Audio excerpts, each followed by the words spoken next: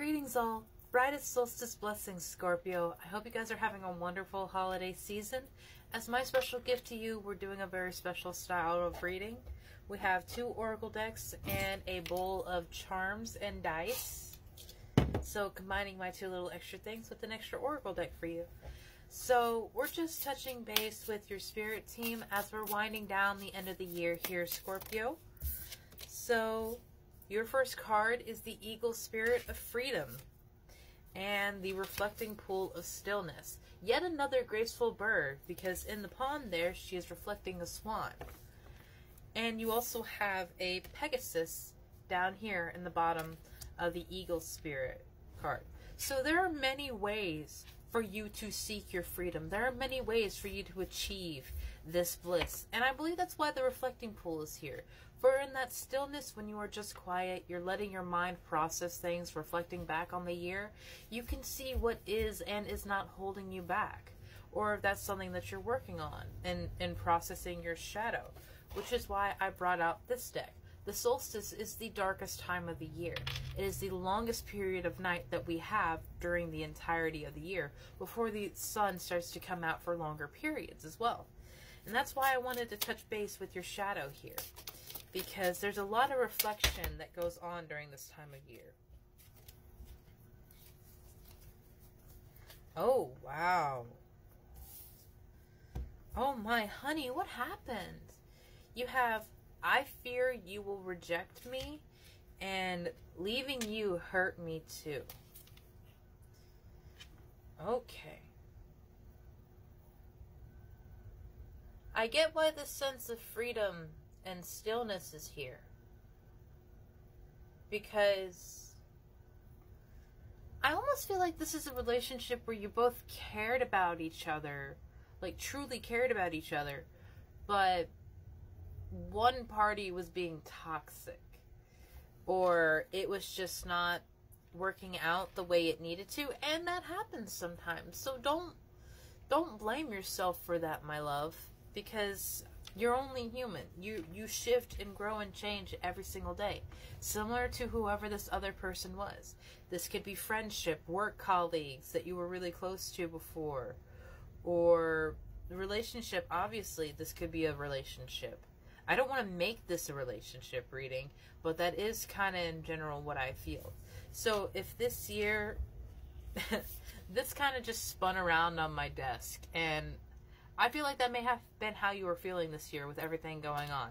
Just that you were spinning out of control. Leaving you hurt me too. You had to do that for the best of both of you. Because even if this is someone that is very important to you, you may not be at a place in your current life where you can give them all of you. And I understand this. My last relationship I was in, despite the man I was dating being a genuinely amazing human being, the greatest person I had ever dated because of how respectful he was, I was not in a place where I could accept the love that I was being given. And that was hurting him. And that's the other side of this. I fear that you will reject me. Maybe that's how the other person was feeling. This is the both sides of the relationship. I fear that you will reject me, and it hurt me to leave you too. But one of you was not in a place where you could accept the love that you were being offered because you felt like you didn't deserve it, or it was so foreign, or there wasn't a sense of trust that had been built up during that time. It's very sad what I feel, but there will be brighter times. There will be times of celebration, times of sweetness. You have to grow. You have to go through travels and find out what you do and don't need in your life anymore, and be prepared to cut away anything that doesn't serve you anymore. And though it may seem impossible, you will be able to love again, Scorpio. You will be able to trust again. And if this person was truly meant to be in your life, then they will come back when both of you are ready. If not, you will find someone where you don't have to struggle with that. You don't have to struggle or fight with that. You will have acceptance, Scorpio. Starry night. You will have acceptance, you beautiful, beautiful gift to the earth. Don't worry about that. You have leadership, stag spirit. You may be stepping into that place, stepping into that power. Maybe you were so focused on your career and things that you were building, you weren't able to give time to the relationship. And because you care about them, you could not do that to them. Maybe that's what's happening here. And I understand that myself. I've come to that conclusion recently that I have no place for a relationship right now because I'm so focused on doing this for you guys and starting my business and so many other things in the background. You have the frog spirit of renewal. I love this because frogs go through so much transformation during the entirety of their life. When they come out of the egg, they look nothing like they do when they are grown up.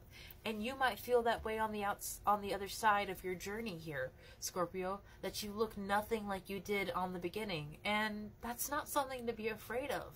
That's a wonderful show of how much you've grown and developed and changed as an individual, where so many people stay stagnant in their own energy because they're so afraid of changing, because they don't know who they are.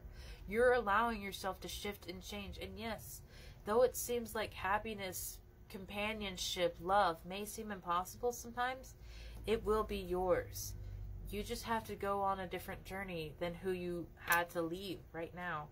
And you didn't mean to hurt them. You didn't want to do that. But because you cared about them, you had to. And that's very noble of you, Scorpio, to be that selfish, that selfless. Apologies. To be that selfless. You will have acceptance, my love. Do not fear that. Go on your journey.